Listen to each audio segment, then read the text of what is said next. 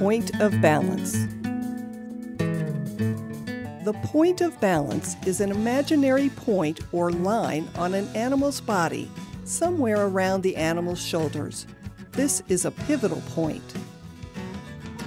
Notice when the handler goes just past the point of balance, the cow moves forward. When he moves in front of the point of balance, the cow stops.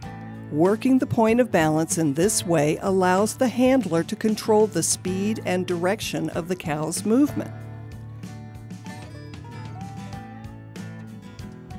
Remember, the point of balance is an imaginary point or line near the animal's shoulders.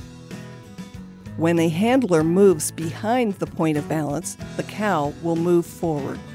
Working the point of balance in a start and stop way allows the handler to control speed and direction.